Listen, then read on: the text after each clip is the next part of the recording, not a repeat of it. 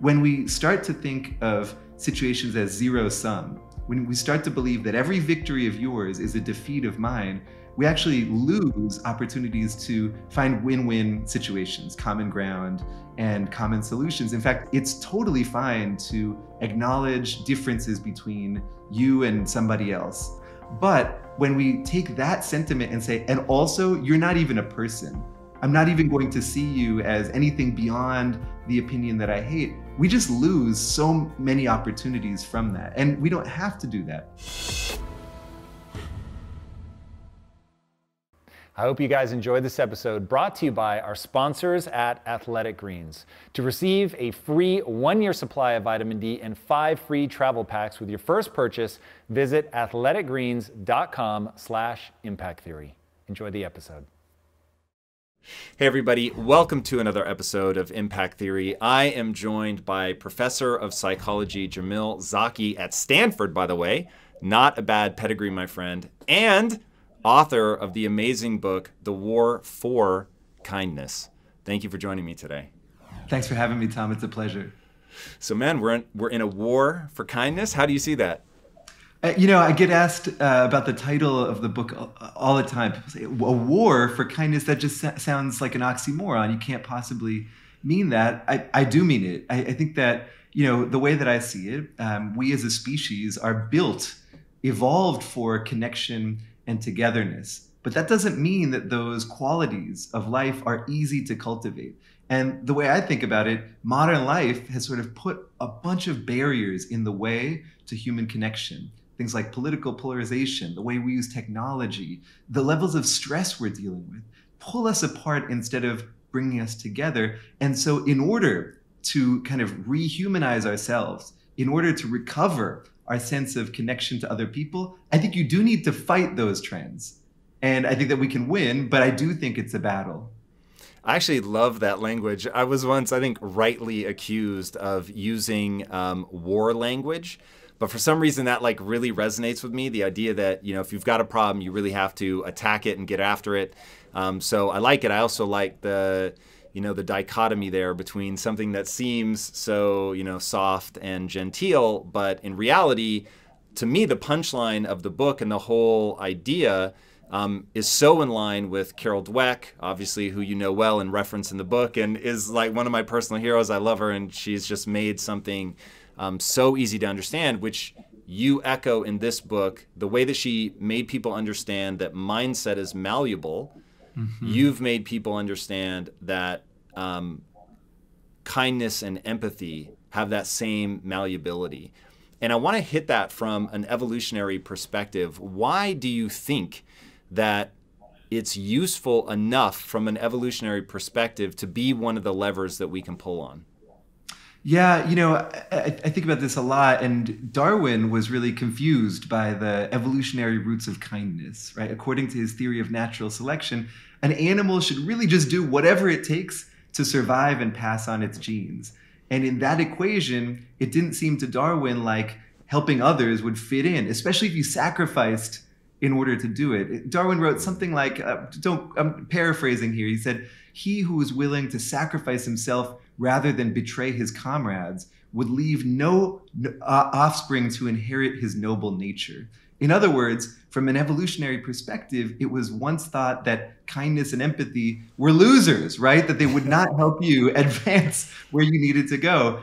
Even Darwin did not believe that anymore by the time he died. There's ample evidence that in essence, when animals work together, they can achieve things that no animal can alone. And we, as a species, humanity, are the champions of collaboration and working together. And that's how we have, that's a key ingredient in how we have succeeded as a species. So again, this old creaky version of Darwin where you can only look out for yourself if you want to succeed is one that has been clearly debunked in a bunch of different scientific spaces. But I think sometimes it still carries on in our collective imagination. We like to equate sometimes selfishness with success. In fact, if anything, the opposite is true. Now, have you looked at Darwin close enough to know sort of what was it in the biology that he began to see that made him switch his opinion? Yeah, so there's a bunch of, there's a long tradition, starting with Darwin, but going far beyond him as well, that explores this. And there's kind of three buckets you could put the kind of smartness of kindness into, right? The why is kindness, in fact, evolutionarily a winner instead of a loser? The first is what's known as kin selection. So that means if you help people you're related to, your genes are actually doing pretty well. In fact, Tom, I don't know how many siblings you have, if you had 3 siblings and you wanted to save them from a burning building, even if you died in the process, your genes would be doing better because each of your siblings has 50% of your genes. So together they would have 150% of you in them, right? So that's one way that kindness can be a winner evolutionarily. The other is through what's known as reciprocity. So that is when we act kindly towards others and they return the favor in some way. That can be directly to us, like a tit for tat, I scratch your back, you scratch mine, but it can also be indirect. For instance, if I help you and somebody else sees that and I develop a positive reputation, I end up being able to be part of a community that trusts one another and helps one another. That's really the key to our success as a species in sort of ancient times. I think that's still a key to our success now, is being part of something that's greater than ourselves. It's a cool part of the talk that you give around this topic of, you often start with, to really understand this, let's go back 100,000 years and paint that picture for us. What did we as a species look like 100,000 years ago, and how did we become the most dominant apex predator of all time? We have literally, and I know some people don't love this, but we've taken over. We run this bitch. So what was it, about us that allowed us to pull this off? Yeah, I mean, and there's never going to be just one answer to that, right? So you might hear that human beings, we have this enormous frontal lobe, which allows us to engage in planning for the future. We can use language to communicate an infinite amount of thoughts and experiences to one another. Those two pieces are hugely important. Interacting with both of those is the fact that, well, what do we use that massive brain for? What do we use that communicative ability for? Well, it's to coordinate. It's to work together, right? There are these different views of why we're so smart, and two of them are really interesting in their contrast to each other. One is what's known as a Machiavellian intelligence hypothesis, which is that we're smart so that we can basically dupe each other and win in a competition where we're all trying to outsmart one another and kind of dominate each other.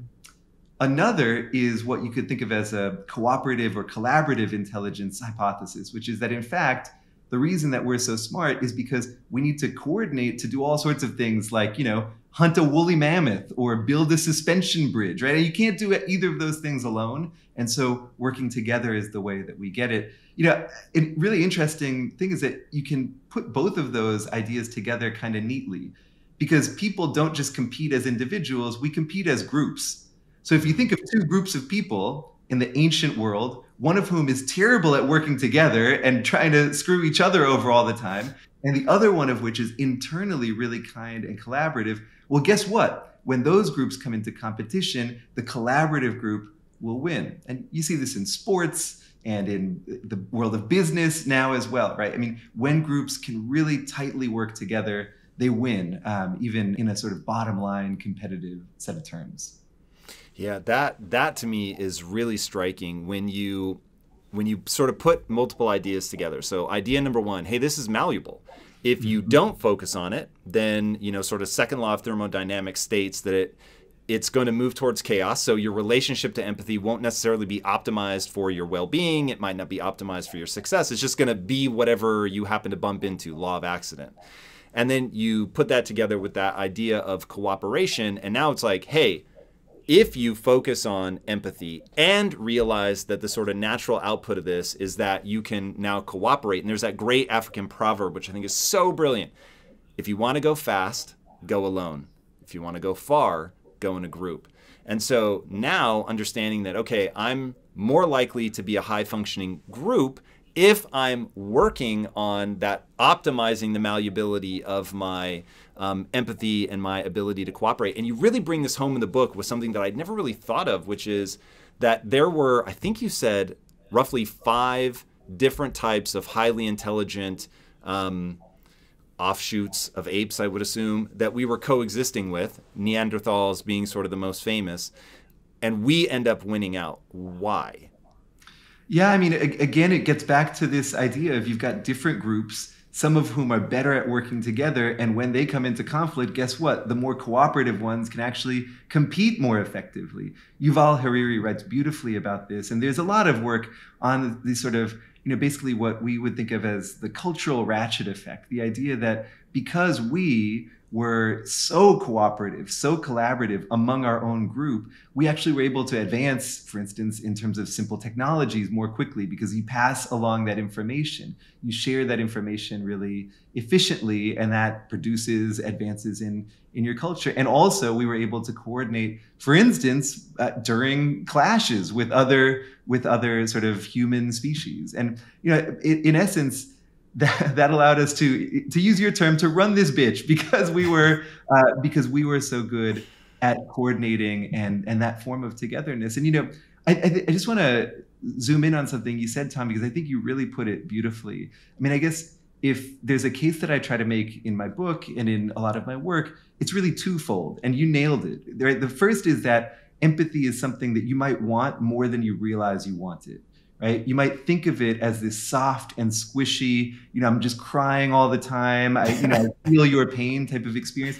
But empathy is actually a vital skill that allows us to accomplish a lot of our goals, not just around being good people, which is critical, and empathy is part of our moral foundations, but also part of living the type of lives that we want to live, having strong relationships, being able to have a good relationship with ourselves, and being able to succeed in all sorts of parts of life. So that's message one, is that you might want empathy more than you think you do. And message two, if you want it, you can get it, right? That this is something that is achievable, just like any other skill, just like being physically fit, just like working to strengthen our muscles. We can work to develop ourselves into more empathic, more connected people. All right, super powerful. So now I think we have to start teasing out a couple of different ideas. So number one, I think it's worth putting a finger on exactly what empathy is. Like, is it a one-for-one with kindness? Is there some other definition that we can use? How do you define empathy?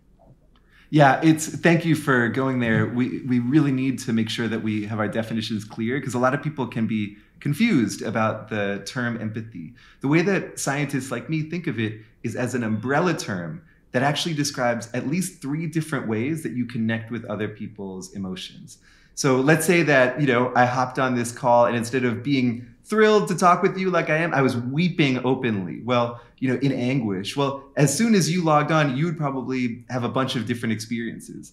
One, you might feel bad yourself.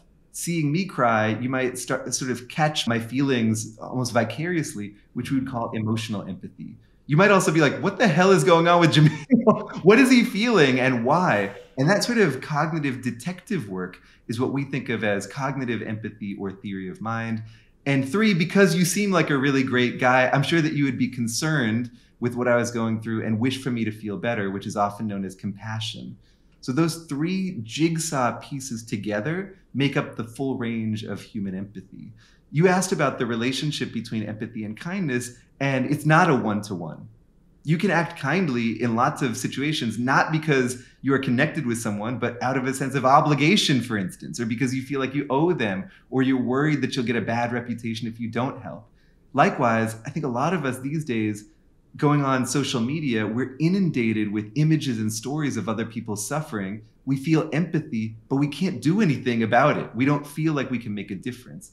It turns out that those 2 states, where you're acting kindly without empathy, or experiencing empathy but helpless to do anything about it, are much less healthy and helpful than states where you can kind of lock those 2 things in together, where you can act kindly towards people through a sense of personal connection to them. That's really interesting. And one of the fascinating parts of the book is how you go into how empathy, sort of in the wrong circumstance or the wrong amount, can actually become pathologized. That to me is super intriguing. Before we get to that, though, I want to ask, so one thing you didn't mention in that, obviously intentionally, I've read the book, is sympathy. And so how does sympathy relate to empathy? How are they different? That would be really interesting to understand. Yeah, sympathy is you're right, Tom, a term that I tend to stay away from just because its definition has literally flipped over the course of history. So sympathy used to be empathy has only been around as a word in the English language since 1909. It was coined. That's crazy. I know, right? It was coined in German first by sort of philosophers of art, aesthetic philosophers like Robert Vischer and Theodor Lipps. And they use this term Einfühlung to describe the way that you respond to a piece of art, sculptures in particular, by almost feeling your way into the art. So if you imagine seeing a sculpture of somebody who's just been shot with an arrow and they're sort of like, contorted in pain, well, one way that you respond emotionally to that art is by imagining your own body into that piece of art, right? So that was where it came from, and it sort of migrated into the English term empathy, again, barely 100 years ago. So before that, in the English language, people like David Hume and Adam Smith would write about sympathy. And to them, sympathy was vicariously taking on other people's emotions, especially their suffering, right? So like if I saw you in pain, my palms would begin to sweat. I would feel really bad. That would be sympathy to them. Weirdly, empathy basically took that corner over and kicked sympathy off of it. And now when people use sympathy, they almost mean it, as far as I understand, to mean something like pity. Like I feel bad for you, but I'm not really going there with you. I'm sort of, it's like, it's like empathy, but at a serious remove that often doesn't actually inspire much positive behavior. Now, again, those are two ways that sympathy has been used. I hope you can see that they're basically the opposite of each other, right? Because the old version was, okay, I'm really here with you. I'm resonating with your experience. The new version, as I see it, is quite the opposite of that. So as a result, and I know that was a long answer to what is a very straightforward question, I think that sympathy is just a compromised term. It's not one that's very meaningful to me because it's wobbled around so much in our culture. It's interesting. So what I love about it is that, so there's this idea, and I really need to go back and like figure out where I first read this, but I read this maybe apocryphal story that there is a certain language where they don't have a color, they don't have a name for blue. They don't have a word for it. And because they don't have a word for it, they cram it into like other color definitions like turquoise or whatever. And so because of that, so the apocryphal story goes, there's actually shades of blue that they don't see because they don't have a name for it. So to them, it just becomes an idea that gets pushed into something else. Now, if there were no word for empathy versus sympathy, would it be harder to really get a concrete understanding of that difference? Now, in my marriage, I've always said to my wife, I am desperate for empathy. I don't want your sympathy, because I interpret sympathy the same way that you talk about. So, when we were sort of mapping out how we wanted each other to be, it was like, look, if I get knocked to my knees, I don't want you to get on your knees with me and put an arm around me and, pat me on the back and tell me everything is going to be fine, which all equate to sympathy. The like, you feel like you have to pity me and take care of me. What I want is empathy. I want you to understand. I want you to know what I'm going through, but also know where I'm trying to go. Offer me a hand, pick me back up, brush me off, see me, like understand where I'm at, but remind me of who I'm trying to become. And so that sense of like, and you talk about this in the book, and now is probably the time to go into your first daughter's birth and like sort of the trauma around that, and then your own worry that the caretakers in the ICU would sort of ultimately succumb to just the overwhelming emotions that are present. And if they were to carry them and take them on, that it could become pathologized. Oh man, that was such a great question. I have a bunch of responses. I'm going to try to hit them really quickly. First, the work that you're talking about on the color blue is not apocryphal. That's real. And so there's... Oh, you're my man. Yeah. This is amazing. In particular, I believe that in Russian, there are different words for light blue and dark blue. Those are just not the same category, really. And so there's some work from some of my colleagues, actually, that shows that Russian speakers are more quickly able to discern light and dark blue from each other because they just think of them as totally different visual experiences. So I'll send you that work, but you're please. And if you have more details, yeah. I'm all about it. I have brought this up so many times, not even knowing where to start to refine this. So yeah, if you've got more, I'll take it.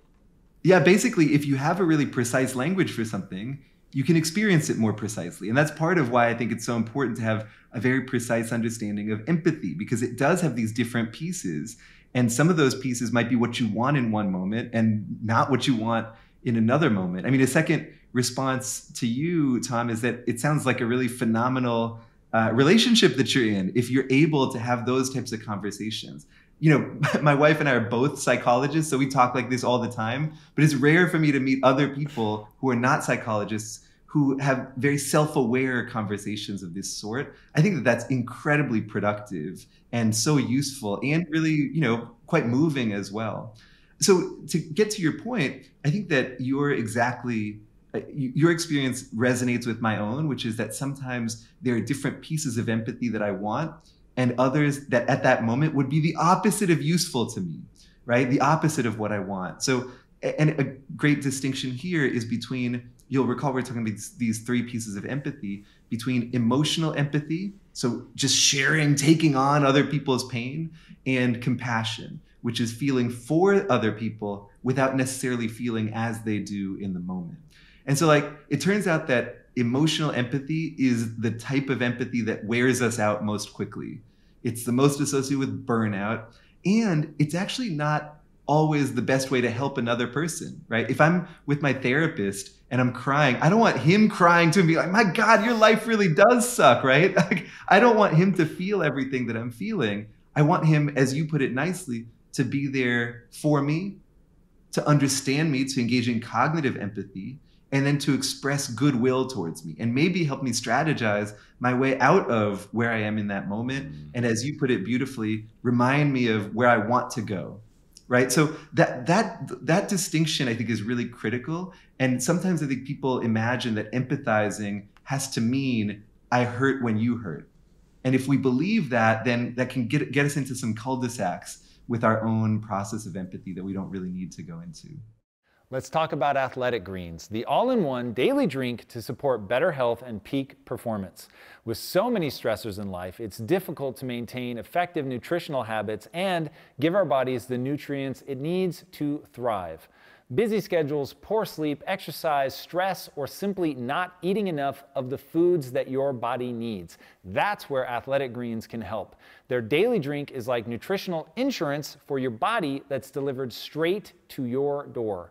Developed from a complex blend of 75 vitamins, minerals, and whole foods sourced ingredients, Athletic Greens is a greens powder engineered to help fill the nutritional gaps in your diet.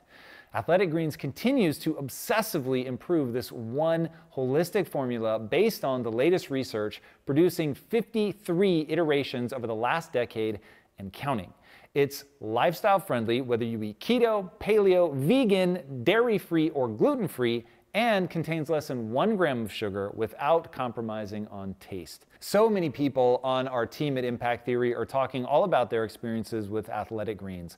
They love the taste and how they can get the micronutrients from various veggies without having to cook or buy groceries. So when our marketing associate Chase is busy and he knows he's not going to be able to easily eat any greens, he can bring along Athletic Greens and make sure that he's still getting adequate micronutrients from the powder without having to eat an entire farm's worth of a salad. So whether you're looking for peak performance or better health, covering your bases with Athletic Greens makes investing in your energy, immunity, and gut health each day simple, tasty, and efficient.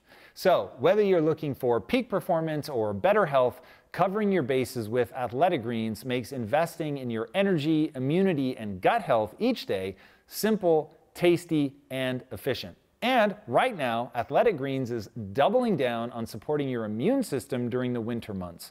They're offering our audience a free 1-year supply of vitamin D and 5 travel packs with your first purchase. Simply visit athleticgreens.com/impact theory. Again, that's athleticgreens.com/impact theory and get your free 1-year supply of vitamin D and 5 free travel packs today. All right, guys, give it a shot. Take care and be legendary. Wow, I love that idea of a cul-de-sac where you're sort of self-reinforcing and ending in a bit of a death loop. How did you end up becoming so focused on empathy? Yeah, so for me, it was a survival skill that really defined my childhood, right? So my mom is an immigrant from Peru, and my dad is an immigrant from Pakistan.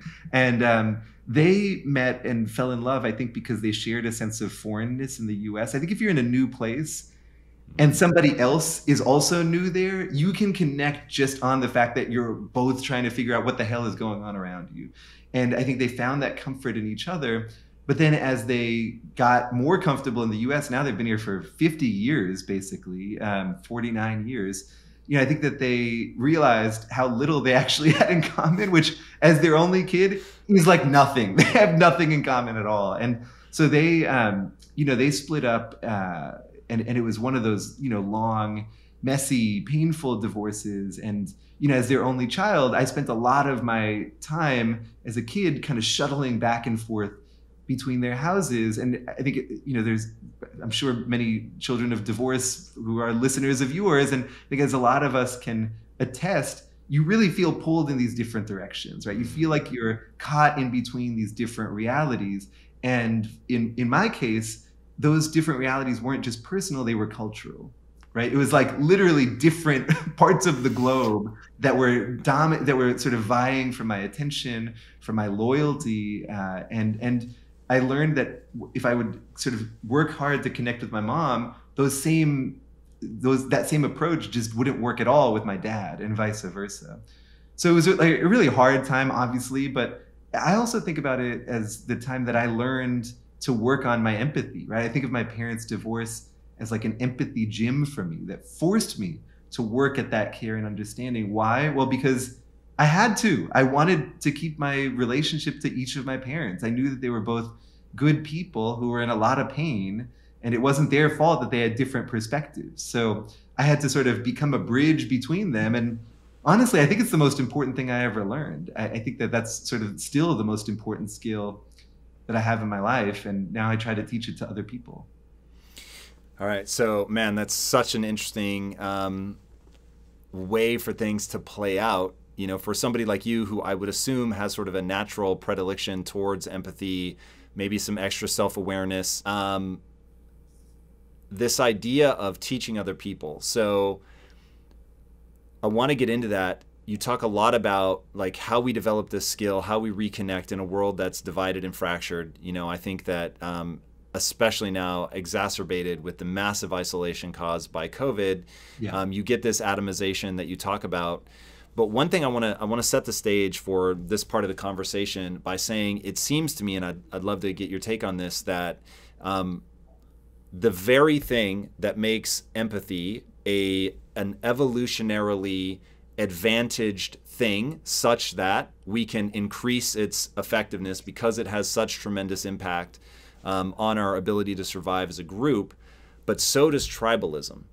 And so when we look at like, hey, the brain has all these cool mechanisms. Carol Dweck identified one that whether you believe that you can improve something or you don't will determine whether you actually improve it or you don't. Like that's such a revelatory idea that's changed my life in ways I couldn't even possibly begin to catalog. But tribalism also serves a purpose, which when you're on, you're on the the plains of Africa and you're on the come up and you're in these tribes, it's like you really do have to band together and create this sense of, well, there's us and I'm super empathetic to you, but then there's others and I will kill them as fast as I'll kill a water buffalo. And that has real utility. And I know that people trip up on that now in a modern context, but now you're fighting against something that's real. And so how do you help people train that empathy up and tribalism down to match a modern context? Like, what are the things you tell them to do? Wow, what an amazing question. I mean, I think you're totally right that these are two enormous forces in our mind, right? Our capacity to connect with each other and our capacity to divide the world into us and them, and to then selectively connect with the people who are on our side, what we would call parochial empathy or parochial altruism. And if anything, fear, loathe, hate, and try to destroy whoever is on the other side, especially if there's any conflict between us, if there's any sense of scarcity as well. I don't even need conflict. Even if there's some resource where there's not going to be enough for everybody, I will start conflict in order to protect that resource for my own group, right? These are, as you say, really powerful and really ancient tendencies. So how do we get beyond them? Well, I don't think that we can get beyond them entirely. You know, I've never advocated that just through empathy we can get to some place where we're all just holding hands in a global circle singing Kumbaya together, right? Conflict is real, and sometimes it's quite legitimate. But I think that oftentimes when we take that conflict, that tribalism, and start to and we stop seeing that there are human beings on the other side of it, we actually lose a lot, right? We lose a lot of opportunity. So for instance, in the US, we're more politically polarized than we have been at any time in my lifetime, but also people hate the level of polarization that we have, right? So we hate each other and we hate how much we hate each other, right? We have the goal of finding some common ground. When we start to think of situations as zero sum, when we start to believe that every victory of yours is a defeat of mine, we actually lose opportunities to find win-win situations, common ground, and common solutions. In fact, there's a lot of work in economics and organizational sort of management science on what are known as lose-lose negotiations, where people end up in a place that is demonstrably worse for both of them than some alternative, right? And that often happens through zero-sum thinking.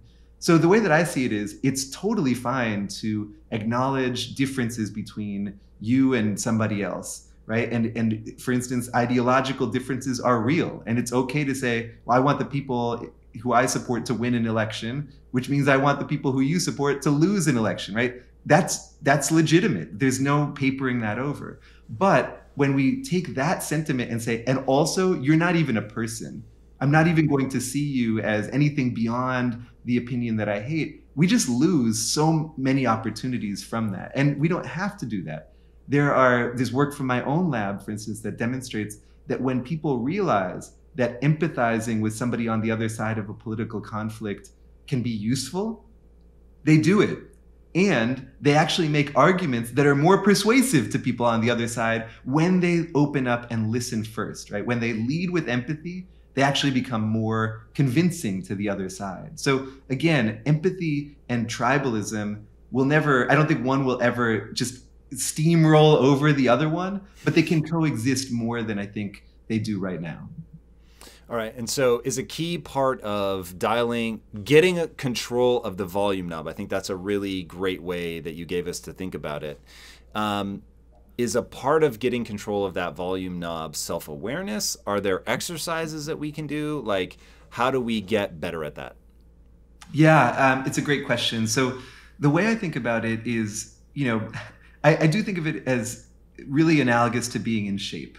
Right. So let's say, it's COVID, my gym has been closed for a year. I've been sitting on the couch, eating potato chips that whole time, and I want to run a marathon. Well, I'm not going to go and try to just run a marathon right away that day. Right. I'll probably break my ankles. I definitely won't make it. Right. Instead, I'm going to run a half mile today and then 3/4 of a mile tomorrow and then a mile the day after that and keep up that habit. So the first thing I want to say about how can one practice empathy, how can one improve, is it's not always about the big swings that we take. You don't have to go and volunteer for a month at Habitat for Humanity. It's more about the little habits that you cultivate, but that you deliver on every single day. And so there's a bunch of different ways to do this. A classic form, probably one of the most best studied ways to build our empathy, is through certain meditation practices like loving kindness or metta, which is a very simple practice of extending goodwill to others. And there's evidence that when people practice this every day, not only do they get better at empathizing, but the brain structures that are associated with empathy in their brain actually increase in volume, right? So they're literally sort of going to the empathy gym and literally changing themselves physically. Likewise, how does metta work? Yeah, metta is a really simple practice. It's got a series of different stages. And basically, after cultivating a mindful awareness of where you're at right now, you extend kind of goodwill. You think about your own suffering and you wish yourself well, the same way that you would somebody who you love. Then you extend that same goodwill towards people in your life, people you care about, towards people you might be having a hard time with, someone who you might be in conflict with, then towards strangers, and then eventually, like the hard level, the expert level, is you extend goodwill towards all living beings. And so, it's basically an exercise meant to push out the diameter of your empathy, push out the diameter of your kindness as far as you can. And again, practicing that every day turns out to have profound effects on people's ability to connect with others. Man, that is one of the most fascinating things about the brain. The fact that you can sit there by yourself and just think about wanting good things for other people, and it actually changes the physical structure of your brain. That's crazy. It's amazing. And, the craziest part to me is that, I'm a neuroscientist, but it didn't take neuroscientists to discover this, right? These are ancient cognitive technologies developed far before the advent of what we would think of as modern science. And I think, to me, when I learned about these practices, I thought maybe what some of your listeners think. Are you kidding me? This is just some squishy BS, I don't believe any of this at all. And then the neuroimaging work started to come out showing that, wow, actually it can change your brain in these really deep ways. And I was humbled. I think as scientists, we can be a little bit arrogant. We think that hypothesis testing and statistical confirmation are these like the royal road to truth, that we are better at finding the truth than non-scientists, especially people in spiritual traditions. And to me, the work on metta is a deep reminder that we should stop being so arrogant and realize that there are different ways to accumulate knowledge, and that they should all be respected. Anyways, that's a little aside, but I think it to me, I share your perspective of how mind-blowing it all is. Yeah, so taking that and now putting it into real-world context, something you talk about in the book, the Rwandan genocide, the way that they have attempted to combat that now it speaks to me personally because I'm so obsessed with the idea of storytelling and like how much we can do with that. One, just give people a quick primer if they don't know what happened. And then two, what they're now doing to try to unite people. Yeah. So for those of your listeners who don't know, I mean, Rwanda was the site of one of the worst massacres, genocides in history. In the 1990s, there was a huge, like an ethnic cleansing in essence that resulted in the deaths of hundreds of thousands of people. And, afterwards, there was this incredible collective trauma. I mean, there's really, it's unspeakable what people there went through. And didn't it happen over like a 2-week period? I think it was a few months, Tom, but it's been a while since I did the deep dive of researching it. But I believe it was a few months, and it was, just so many people being killed per hour at some point. It's devastating to read about and to think about.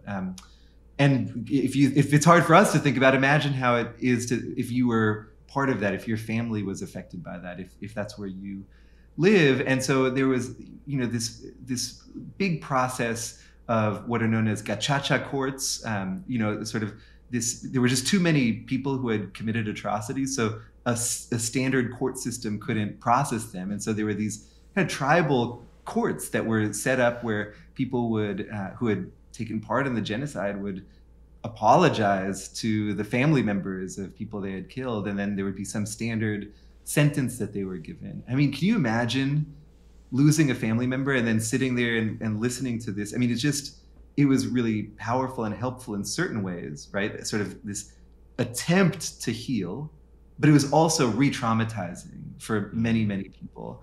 And so some people in media and it's sort of like there were in sort of peace building and also in media decided, well, let's try an alternative approach, a complementary approach, where instead of talking about what really happened, we're going to tell a story that's sort of like what really happened.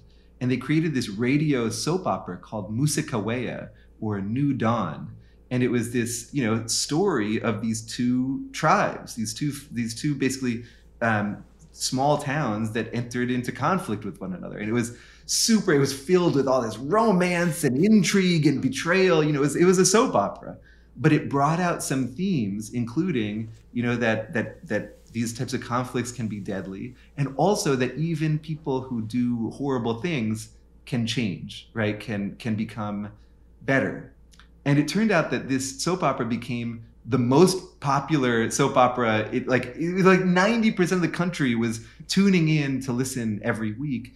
And people who listened to it versus those who didn't turned out to develop slightly more positive attitudes towards the other side. Not like I like these people, but more like I think that there might be a path forward to some peace somewhere in the future. The way that my friend Betsy Levy-Palick puts it is that it might not have convinced people to find peace right away, but it at least allowed their imagination to wander in that direction, right? Which I think is so beautiful, because storytelling, whether it's immersing ourselves in novels or plays or whatever, we think of it as just engaging with fictional people, characters, and fictional worlds. But in fact, evidence demonstrates that when we immerse ourselves in those stories, we can build our empathy towards real people. We can broaden our care towards real others. And that can be another really powerful way to practice this sort of personal growth.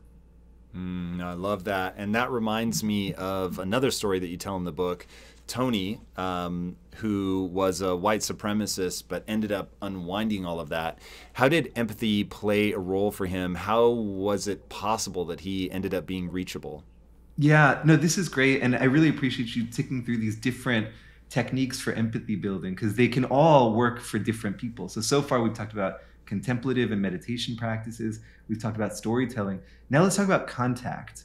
Contact is the idea that sometimes prejudice and hatred are easiest to do from a distance, right? When you don't actually know somebody who is in the group that you profess to dislike. And Tony was like that, right? He was a very troubled, young person, right? He came from a broken home. He had just a lot of trauma early on, and he would never use that as an excuse for his behavior, and nor would I, right? I mean, most people who go through trauma don't become neo-Nazis, and he did, right? So thankfully, most people don't. So Tony was really, a virulent racist and xenophobe, and it changed for him came in two stages. First, he had kids, and having kids for some reason made him think, okay, well, I really like what they're doing matters so much more to me than my hatred, right? So that kind of helped him. That sort of like started the process of getting him unhooked from his hatred and anti-Semitism in particular. But then the thing that really cracked him open was he met this person. They became friends, and this guy was sort of like a professional and life coach, sort of. And one of Tony's friends paid for a session with this guy, Dov Baron. And so Tony and Dov are sitting there and talking. They're becoming super friendly. And Dov happens to mention that he's Jewish. And Tony's like, oh, shit. Can I swear here? Of course, go for it. He's like, oh, shit. This is the person I'm supposed to hate. And what do I say now? Should I admit that I basically, am sort of I'm part of this like white nationalist movement? And he decided to admit it. And he fully expected Dov to like punch him or, tell him to leave immediately or what have you. And Dov instead showed him compassion. He said, that's what you've done, but it's not who you are. You're better than that. I see you. And it was just shocking to Tony to receive compassion from somebody who he was supposed to hate. And that type of close connection, that type of friendship, that type of accepting and compassionate connection with somebody on the other side of tribalism, as you well put it, is one of the ways to, if not eliminate tribalism, to soften it, right? And in Tony's case, it actually set him on a path not just to not being a neo-Nazi anymore, but he then co-founded this organization called Life After Hate that helps get other people out of hate groups, right? So he's like a force against hatred now. And a lot of that is thanks to his personal connection with Dov. Yeah, man, I love that. I'm saddened that it doesn't happen very often, but I love that coming into contact with it and getting to know somebody can help you cross these barriers. Where can people connect with you, follow along as you help us all become more empathic? Yeah, thanks, Tom. So you can find my book at warforkindness.com. I want to shout out that on that site, I also have some kindness challenges that I've provided. Just little, you don't have to read the book. They're just little exercises that you can try on a day-to-day basis, many really connected to our conversation. And so I hope that if anything, people feel empowered to work on their own empathy, and they can use those challenges. It's just one starting point. There are lots of places that they can try it, but that's one. No, I love it. What about social media? Are you on there? Are you active? Yep, I'm on Twitter and at Zaki Jam, ZAKIJAM. That's my Instagram handle as well. So yeah, you can find me there. And my lab is the Stanford Social Neuroscience Lab, ssnl.stanford.edu. If you want to get to the really nerdy stuff, that's where all of the peer-reviewed publications are.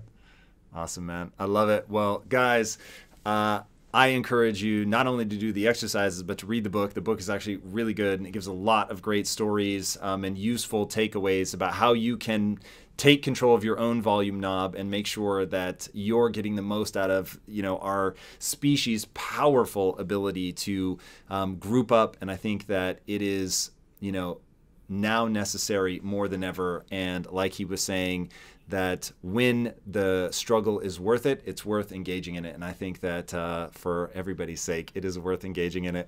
And speaking of things that are worth engaging in, if you haven't already, be sure to subscribe. And until next time, my friends, be legendary. Take care.